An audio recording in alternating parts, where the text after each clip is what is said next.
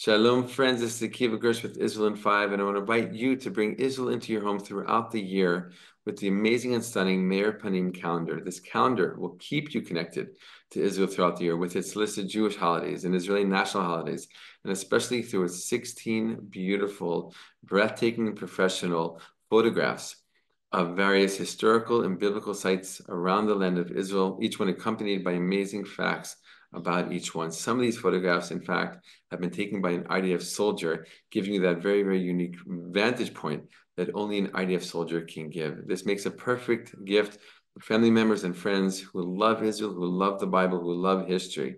And the best part of it all, it's free. By making a donation to Meir Panim, you will get this calendar for free. It's shipped worldwide. You can give it to family members or friends, keep it for yourself as a way to keep connected to Israel all throughout the year. Just go to israel5.org/calendar or click on the link below to make a donation to Meir Panim and keep Meir Panim doing its amazing, incredible work that it always does and needs to continue to do, specifically for IDF soldiers and for evacuated families deeply affected by this war. Again, go to israel5.org/calendar or click on the link below to make a donation to Meir Panim, get this amazing and stunning calendar, and stay connected to Israel all throughout the year. Today, we're continuing our weekly exploration of the 12 tribes of Israel. This week, we're focusing on the tribe of Zebulun, the tribe of merchants. Let's explore them together. Shalom, my friends. This is Akiva Gersh with Israel in 5, where we give you everything Israel in 5 minutes. Please like and subscribe. And if you have any questions, want to keep the conversation going, please do so below in the comments. Last week, we learned about the tribe of Issachar, which was the tribe of Torah scholars. And while every Jew has an obligation to spend some time each day engaged in Torah study, the tribe of Issachar was known for many, many Torah scholars who spent most of their day, if not all their day, day after day, engaged in the study of deep Torah knowledge and wisdom. And how were they able to do this? Because they partnered with the tribe of Zebulun. The tribe of Zebulun was known as the tribe of merchants, of business people, people who were out on the sea, trading and buying and selling with neighboring countries, peoples, and empires. And the money that they earned, they used in order to represent and to show their great love for Torah study by supporting the Torah scholars of the tribe of Issachar.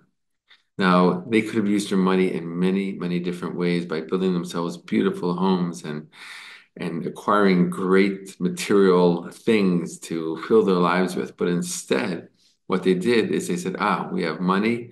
With this money, we are going to support the tribe next to us, the tribe of Issachar, who has spent its days and is spending its days in deep Torah study.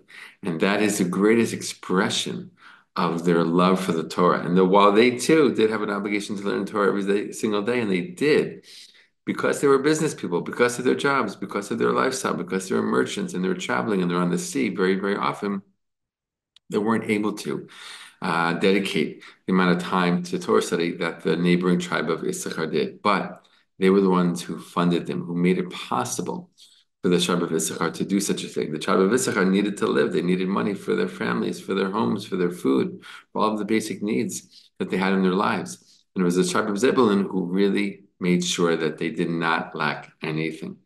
And it's a real great merit in the Jewish world. It's looked at as a really incredible thing, a great honor even, to be able to use one's money to support the Torah study of another. And this ancient Jewish value, practice, and custom still exists until today. You see many wealthy religious Jews who contribute, who give a significant amount of their income and their wealth to various Torah scholars, to Torah academies, to schools, to institutions that are focused on the dissemination of Torah education.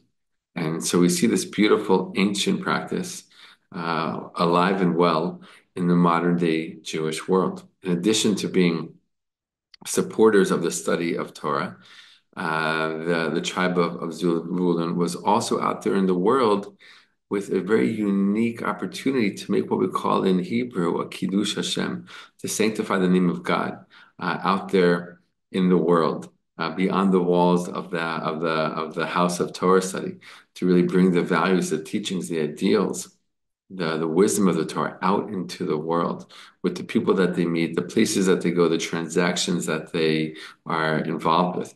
It's very easy when someone's in the world of business to want to cut corners, make a few extra money, dollars here, a few extra dollars there.